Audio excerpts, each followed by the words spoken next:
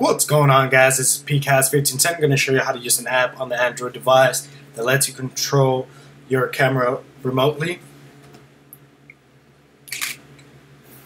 And there you guys have it.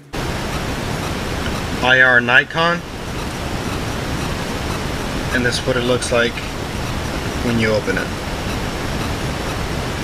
So what you want to do is go to your settings and pick whatever. I put 5 minutes for this video. The next thing you want to do is, you see this, there's going to be remote. Depending on your camera model, it's going to be in different places, but it's usually on your release mode. So you have single, continuous, whatever your camera has, then delete remote. You can pick that, and for this you can do the quick response remote and just press it.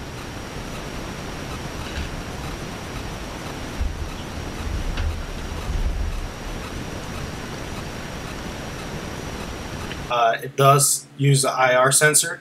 Mine is on top of my phone right here. Depending on what device you have, it might be somewhere else. So just look for that. And I'm not sure where the IR sensor is on your camera. I want to say, is this little guy right here or this little guy right here, which I believe so. Different models have them different places. But as you guys can see, if I point it, it's going to take a picture, but if I put it any other way, it's not going to take it. So, but as soon as I point it here, it takes it. So it's not an issue. It's just the way they work. So there you guys have it.